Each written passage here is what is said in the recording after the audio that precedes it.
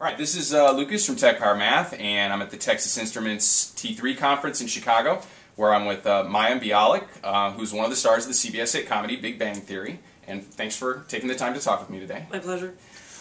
Yesterday there was the announcement that you're now a spokesperson for Texas Instruments. Why partner with TI, and what do you hope to accomplish? I don't know what made them think of me, but I've been thinking about TI for about 20 years because I got my first Texas Instruments graphinc calculator about 20 years ago. I used it all through high school. I used it through college. I used it in grad school. I am a public person who is a scientist. I do play one on TV, and I think, you know, we were saying, I don't know that a more perfect partnership could have been crafted, especially because so much of this appeal is to young people, to have someone that they know from television, talking about STEM, you know, talking about science and technology and math. It's just an amazing opportunity for me. I'm a young mom. I think I'm young. I'm a mom of young kids. I teach as well. I'm still very immersed in this kind of science and technology and math world, and it's just an amazing opportunity, especially to reach kids, to put a normalized face on Texas Instruments, on their products, and on a lifestyle. So you had mentioned you used a graphing calculator from Texas Instruments for many years. Right. Can you talk a little bit about what you had and how that influenced your learning?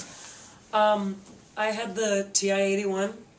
My husband had the TI-82 in high school, so we met in college. It's a mixed marriage as far as I'm concerned.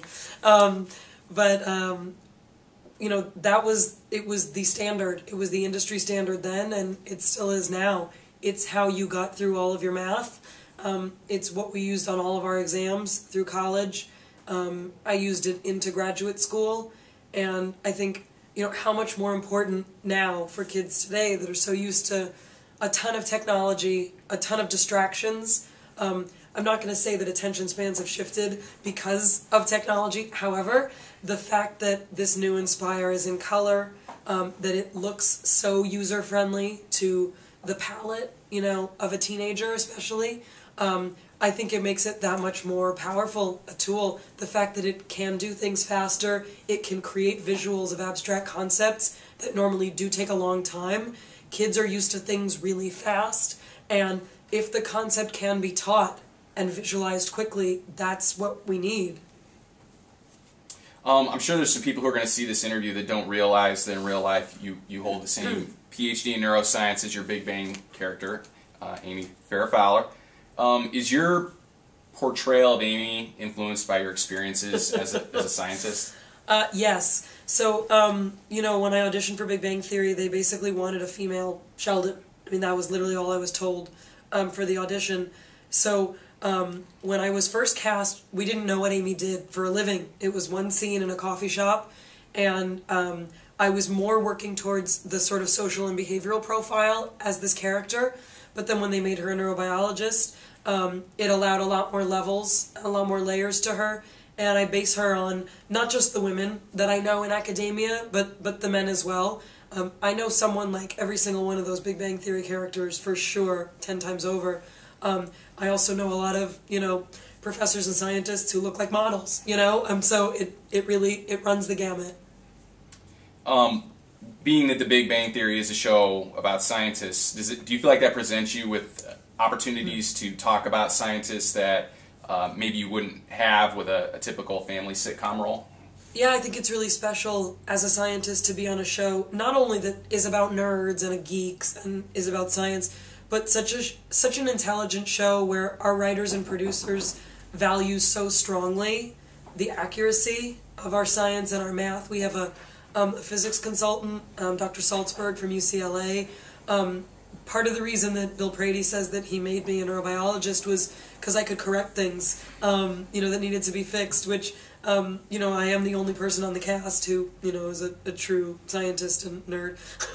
But I think it's really special how accurate we are, and I think that's part of why it has such an amazing following among people like that. You're obviously interacting with a lot of math and science teachers during your time here at the conference. What's your message to them? You know, I'm not in the trenches the way all these amazing educators are, but I think, you know, if I can excite people with a new tool, if I can put a positive face on it for their students, that's good. But, you know, they know far more than I do. You know, I'm not a trained teacher. I'm a trained doctorate in neuroscience. I'm an actor. But I think, you know, to tell my story that it took one teacher to really open my mind, open my world to science. I was 15 years old. She was a young dental student. I needed her. I needed that personality, and we don't know who we're going to touch and how, and that's why we put ourselves out there.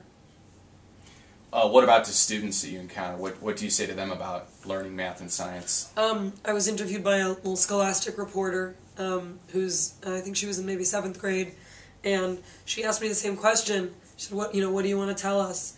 I said, science and math is cool. It's cool to see the world this way. You may not think you care now what job you're going to have, but to have a foundation, to open your mind to understanding this kind of thing, it's a gift you will never regret giving yourself. It takes all kinds of people to run the world. It takes actors, and it takes lawyers and doctors and teachers. It takes artists, but to have the ability to see the world this way is phenomenal. Last question. You're a mom of 2 young boys. Mm-hmm. What effect does that have on your decision to get involved in promoting math and science education? Gosh, we still have our TI-81, you know. Our boys already love to use it, to work with it. We're not huge on technology for little kids, but the exception is the Texas Instruments calculator. It's a fascinating way to raise children with an awareness of the world. That's more than pretty things. The world is complicated and it's beautiful, but as a parent, to be able to be part of this kind of movement, I know it's going to mean so much to my kids. I can't wait until they're old enough to start working with it. That's what nerdy parents do. Thanks so much for your time. I really appreciate it.